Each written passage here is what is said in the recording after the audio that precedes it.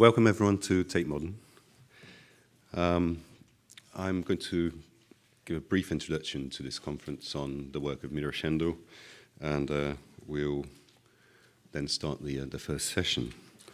This conference has been organized in the light of the forthcoming exhibition on the work of the Brazilian artist Mira Schendel, which is going to be curated by Tânia Barson at Tate Modern, and Thaisa Palhares from the Pinacoteca do Estado de São Paulo in Brazil. The exhibition is due to open to the public in 2013, initially at Tate Modern, and subsequently traveling to the Museum of Fine Arts in Houston, if I'm not mistaken, and later to the Pinacoteca do Estado, and it will open there in 2014. Unlike the usual format of holding a conference as a kind of fait accompli during the actual run of the show, this event is held in advance so that contributions and the discussions that will ensue during the course of these 2 days might actually contribute to the curatorial vision and also inform the exhibition catalogue. So very much a kind of research in the making, informing the conference, enriching the overall research behind the exhibition. Given this emphasis on research, the transnational background of the artist and the complex position that Mira Schendel holds within Brazilian modern and contemporary arts, I'm particularly delighted to have been involved in the organization process of this conference through the participation of the Research Centre for Transnational Arts, Identity and Nation at the University of the Arts London. I would like to thank, in this respect, Nick Tatchell, our research administrator, for his hard work and enthusiasm. At Tate, Hannah Dewa, I hope I'm pronouncing your name properly, and also at Tate, Tânia Barson, for proposing the partnership in the first place. The art of Mira Schendel evades art historical paradigms and challenges understanding of the development of avant-garde practices in Brazil from the mid-20th century onwards. Schendel was born in Zurich in 1919, but following her parents' separation, moved early on in life to Milan with her mother.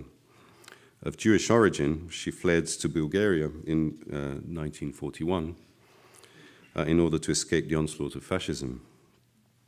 She arrived in Porto Alegre in the south of Brazil in 1949 when she began making art, later moving to São Paulo in 1953. I mentioned these brief biographical notes not only as a means of introducing the artist, but also as an example of how Mira Schendel evades presumptions. As a self-taught artist, one would assume that the turbulent times she experienced prior to her arrival in Brazil would become apparent or perhaps expressed in one form or the other within her work.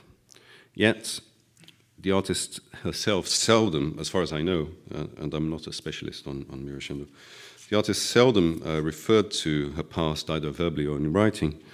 And if such experiences informed the work, as formative or perhaps traumatic experiences most certainly do, they did so in such a way, in such a profound manner, that it becomes impossible to specify. In a sense, this evasiveness of meaning, or perhaps more precisely, this abstractedness of her created thought, would be present even in her most figurative work. Schendel escapes the entrenched theoretical and aesthetic positions that defined the 1950s and that would inform much of the most innovative work throughout the 1960s in Brazil.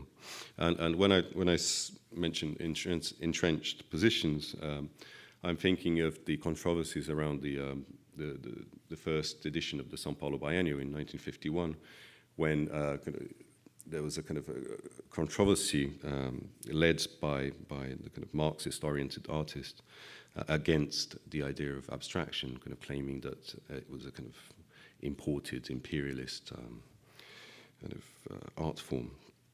And later on, towards the end of the 1950s, the kind of disagreements between concrete art and what became neo-concrete art. So Schendel kind of navigated through this period without becoming partisan within these kind of entrenched positions.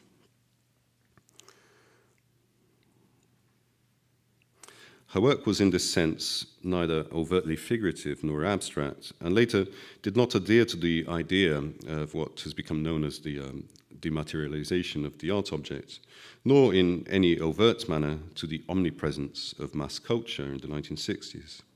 It did, however, relate to all these tendencies, often simultaneously.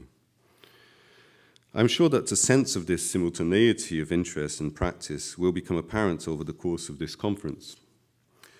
In this first panel, we have 3 papers by distinguished curators and art historians. Tanya Barson will open the session with an overview of the curatorial project for the exhibition Mira Schendel, Being in the World. She is followed by Professor Bryony Fair, who will investigate how Schendel's work, particularly through the use of letraset, relates to the historicization of abstraction and all the kind of mythology that ensued around abstraction.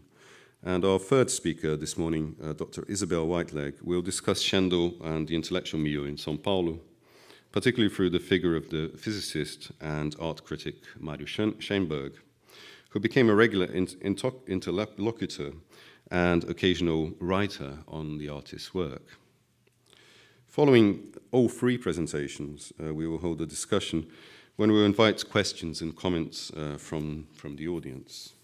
So I'll introduce each speaker at a time. So first we have Tanya Barson, who is Curator of International Art at Tate Modern.